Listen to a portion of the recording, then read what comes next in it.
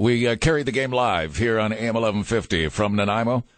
Okanagan Sun, Vancouver Island Raiders, Raiders defending national champions. And for a while, I thought the guys had it together, and I thought that defying all odds, the Okanagan Sun were going to come home victorious. And for a while, I'm sure that head coach Pete McCall thought his boys had her done as well. He joins me on the line this morning. Pete McCall, good morning to you.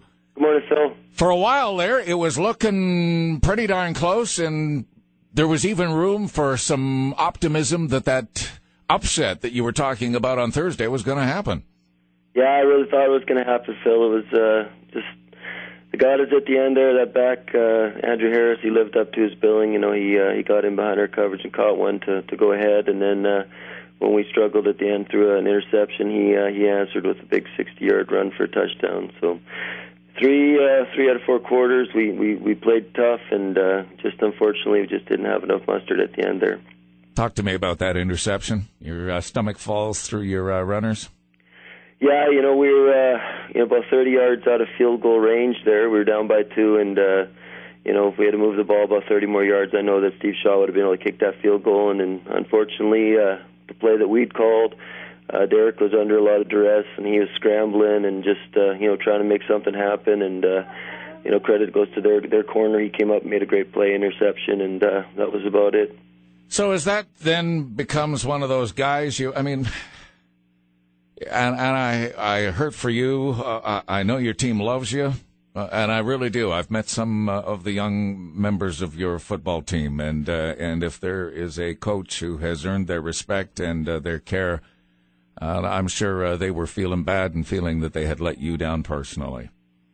Well, there was a lot of tears after that game. There's no doubt about that. And I think kids emulate their coach, and they see how much I love this game and how passionate I am about this game. And they were like I said, a lot of sad faces, a lot of heads hung. And but at the same time, I'm so proud of them for what they accomplished this year. On paper we weren't up to that level of Nanaimo, and we showed that there's an intangible part of this game here. It comes from spirit and inspiration and playing with pride and heart. And those guys played well above their level, and they got nothing to be ashamed about. It was a well fought battle, and unfortunately, it just didn't come out the way we wanted in the end there. So if we go to that, let's face it, spending a couple of moments with Pete McCall at 7:55 in your morning, head coach, Okanagan Sun.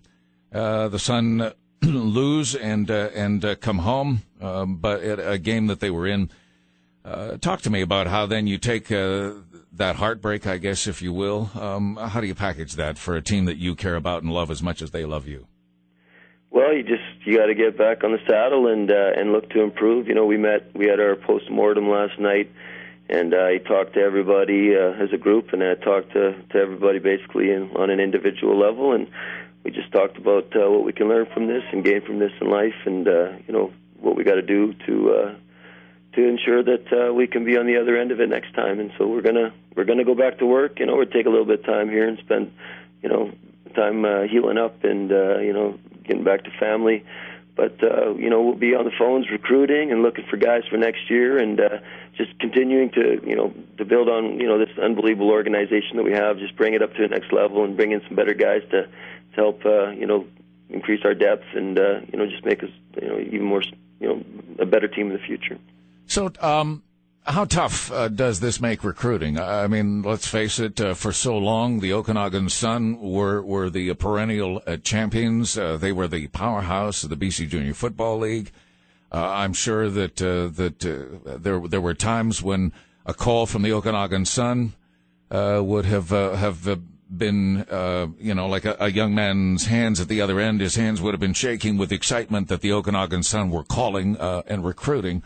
Does this loss and the way the season has gone make it tougher for you now to get out and recruit?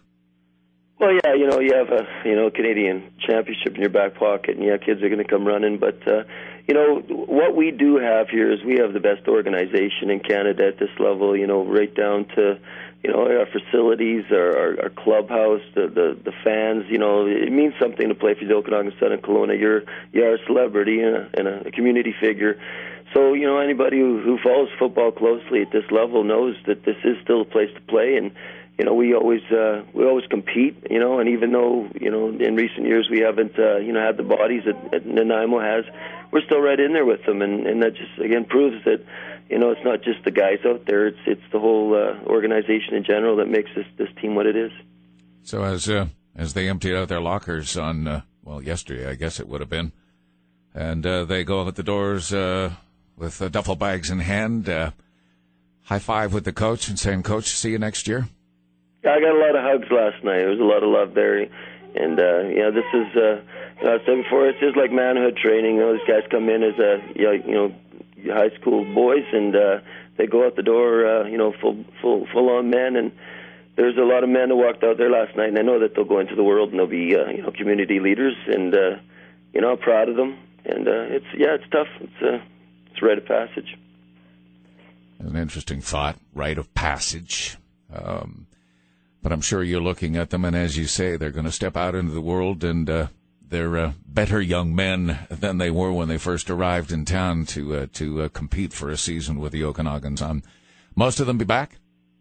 Oh, yeah. Well, they are stinging, and, people are, their heads are still, reeling from this. So, but from those conversations that I had last night, I think there's some unfinished business. And, like I said, they love playing here. I don't think you could have a better football experience, than you do in this town. So it's, looks good. I think they'll be back, and we'll get after it again.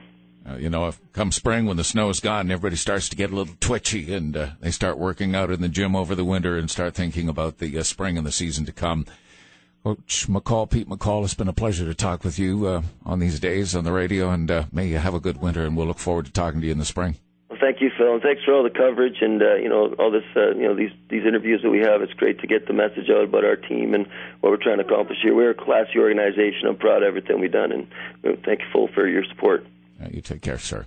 Yeah, have a great day. Talking about classy organization, classy young man, many years my junior. But I tell you what, when you shake Pete McCall's hand, when you look him in the eye and he looks you straight back, you get some sense of this guy, this measure of the man. And as he said, there were some tears that were shed and some hugs that were given. And Pete McCall, highly respected by that group of young men that were the Okanagan Sun.